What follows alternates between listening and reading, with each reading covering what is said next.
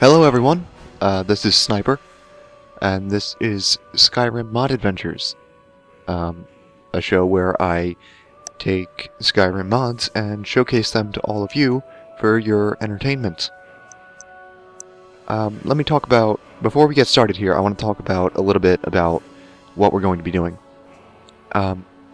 Primarily I'm going to be going through different quest mods, like a few that I have planned out are Moonpath to Elsweyr, Falskar, and Worm's Tooth. And throughout those showcases, throughout those quest lines, I'll also be showing different armor mods I know about, and occasionally some follower mods. And I'm making this series, or a big reason I'm making this series, is because a lot of people don't have access to these mods. Maybe their computer isn't strong enough, or whatever the reason is. Whatever the reason is. I was like that for a long time. I didn't have access to these mods, and I want to showcase them to people that don't have the access, because these are really great. I mean, I played vanilla game for so long, and I can't believe what I was missing out on. I think that's everything I wanted to mention. Oh, the characters I'll be playing as.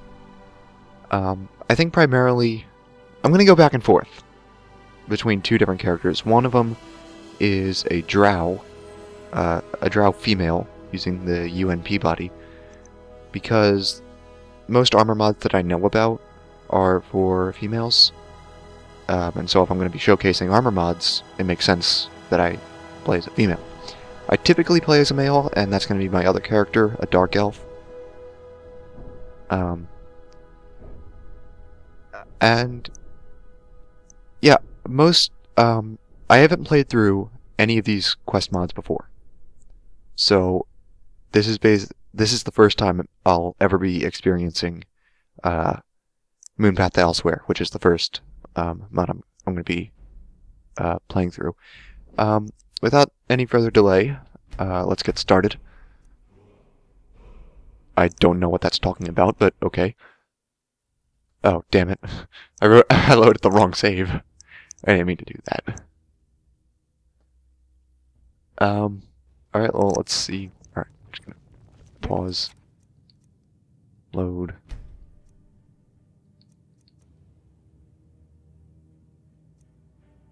Asara.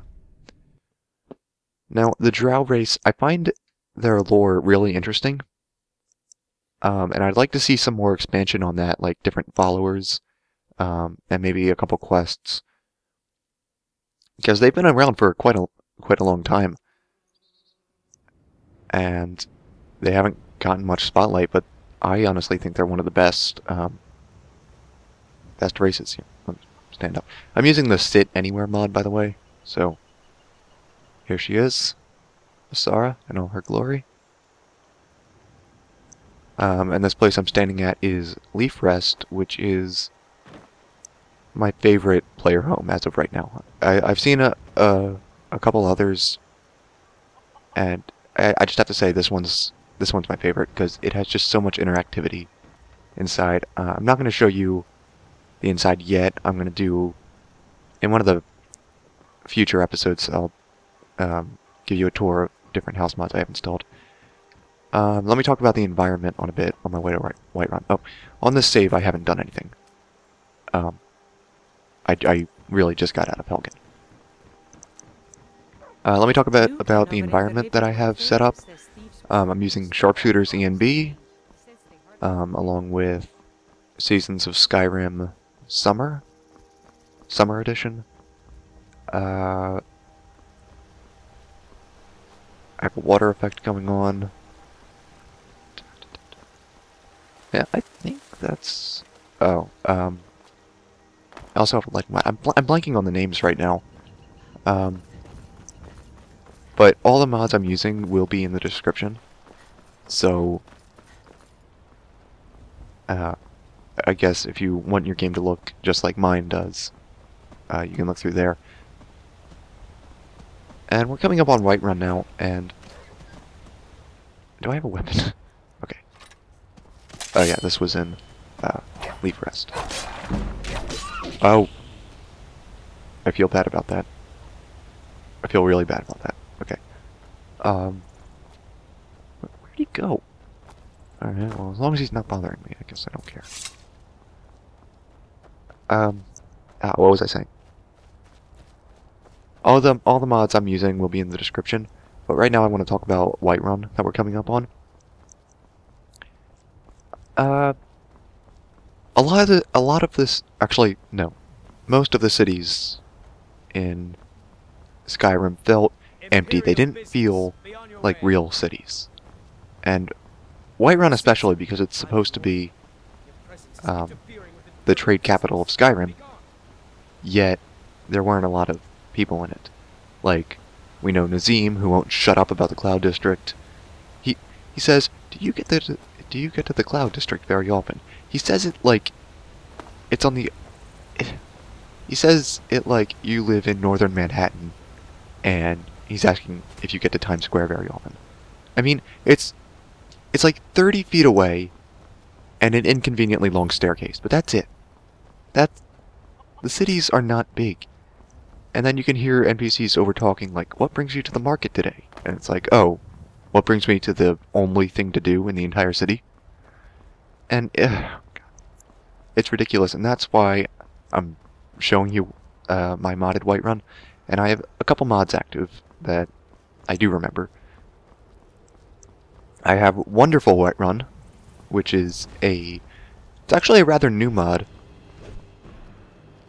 but I really enjoy it. The differences are very subtle, but noticeable, and it really adds a great atmosphere to it. I also have Beautiful Whiterun, which is working in conjunction to it, and you'll see how beautiful that is when I get in there. And the fact that I have Seasons of Skyrim Summer Edition on, and so the trees inside are different colors, that just makes it all the more amazing. And you're already starting to see the differences. The third mod I have on is Trade Capital of Skyrim Overhaul. And it was really close between that and Ultimate Whiterun, and I'll get into why I chose this one in a second, but basically what the Trade Capital of Skyrim Overhaul does is adds a bunch of merchants around, like a book merchant, a clothing merchant. Halt. City's closed with the dragons about. Fine. Let's see. But we'll be keeping an eye on you. A brewer, and a cook, and a couple others that I don't remember. But it makes it feel so much better. Here we go. You're about to see this in all its glory. This is the trade capital of Skyrim.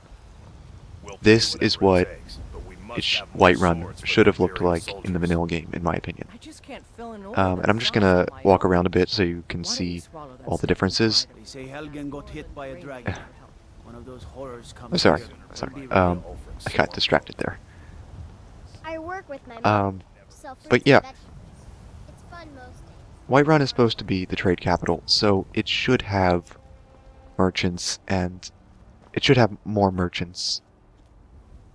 It should have more people, really. Give me your money. It felt so empty, as did most of the cities. Like, you hear, I think it's Isolde in the market say, I spend a lot of time in the market so I can learn the merchant's trade. But it's like, the merchant's trade is always the same, and they always have the same 4 customers. And I get it that Skyrim is supposed to be very desolate, not a lot of people are supposed to be there, but it didn't feel done. I'm not going to go in Dragon's Reach right now. But with these mods on, it feels like a real medieval city, and yet despite that, it still matches Skyrim's lore. because that's why I didn't choose Ultimate Whiterun. It added, it felt out of place. If every city in Skyrim was enormous and very compact, then it would feel in place. But because it seems like Whiterun and Solitude are the only things people want to do stuff to. Occasionally Riften, but that's it. So it felt out of place when I had it on, and I had to choose between one of them. I would have liked to have them both, I won't lie. But they did conflict with one another. Like, they had buildings where there were supposed to be merchants.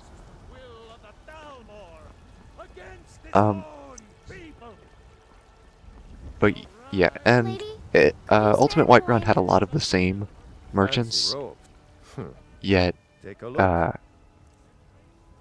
it added a lot of buildings, and like I said, it felt out of place. Oh, and I should mention I'm using an Xbox 360 controller. It's more comfortable for my hands than using a keyboard and mouse. Isn't this beautiful? It's so amazing to me. If you need potions, you should try Arcadia's Cauldron. What else did I want to say? I have to talk about this thing up here. Staying safe, I hope. Next to the Bannered Mare, there's this.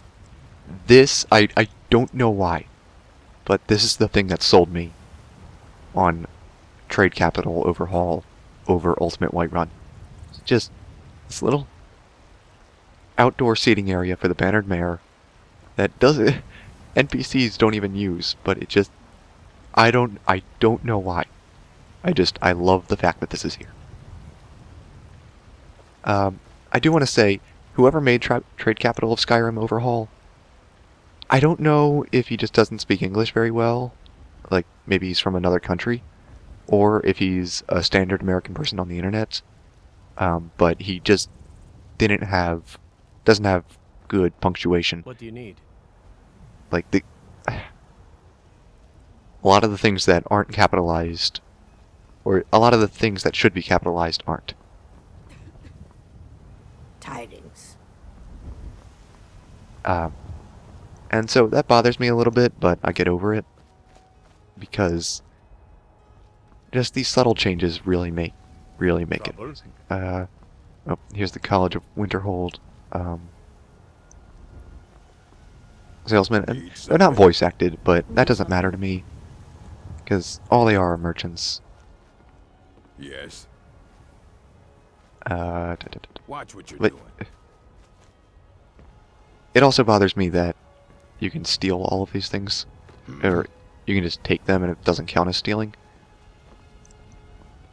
But, you know, I guess for role players they want to do that anyway. Everything all right? Alright, I think that's everything I wanted to get to in this episode.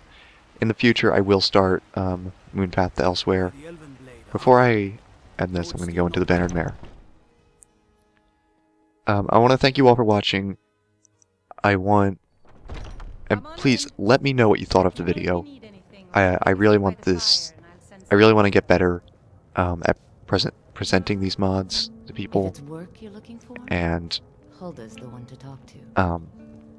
I really just want to improve. And so if you have any mods you want me to check out or anything else, please let me know. And I will check it out.